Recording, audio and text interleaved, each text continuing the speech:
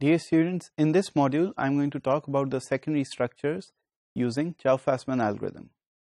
You know that Chow-Fasman algorithm can be used to predict the secondary structures that can be formed from primary sequences of proteins. More so, there are several tentative secondary structures that can be formed, and you can use the propensity of each amino acid for a specific secondary structure, and you can have a product of such propensities, and you can have a value and evaluation of an overall secondary structure. It is important to note that the secondary structures in proteins are formed as a result of hydrogen bonding between various amino acids. Now, if multiple neighbors are involved in the formation of these secondary structures, then it is important to consider not just the propensity of one amino acid, but also of its neighborhood. This is very important. Let's review why that is the case and why it should be considered. If you look at this slide, then you may remember that an alpha helix is formed by hydrogen bonding between every fourth C and N terminal, as shown here, and that this process is repeated for every N and C terminus with corresponding fourth residue later in the chain. Also, you may remember that beta sheets, as shown here, are formed once 5 or more residues they come together in hydrogen bonds and they form a beta sheet.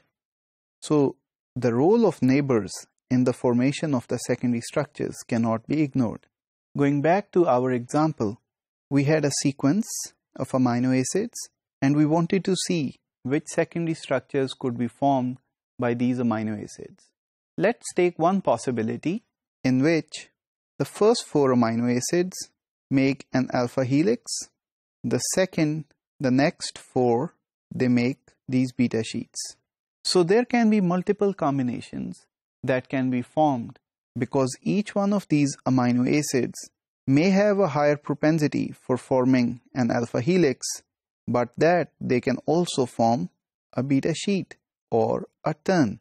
So given that each amino acid can form a beta sheet, a turn, and an alpha helix, but with a different propensity, we may need to see what propensity will be for that specific amino acid given that its neighbors have certain other propensities.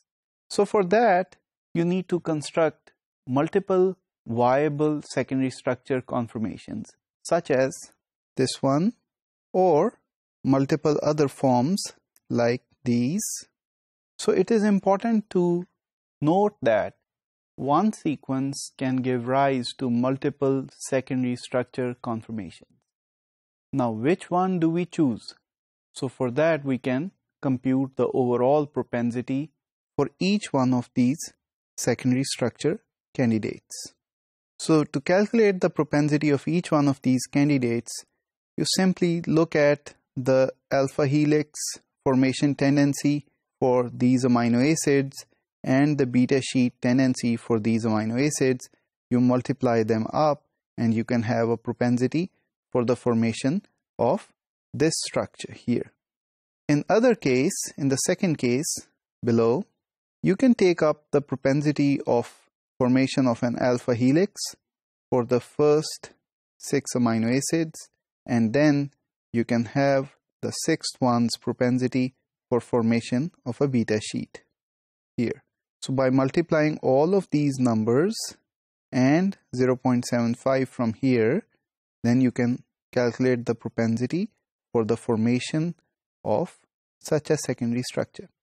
If you repeat this process for these and others, then you can come up with a comparative and then select the one with the most highly probable secondary structure.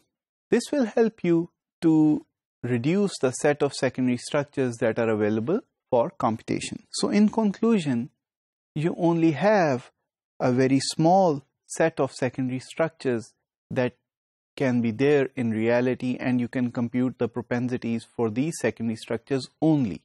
You do not have to calculate the propensities for all possible combinations of alpha helices, beta sheets, and turns, but you can consider the effect of one amino acid on its neighbor, as is the case in bigger secondary structures, and therefore reduce the problem size. So the highest net propensity will be the most probable secondary structure.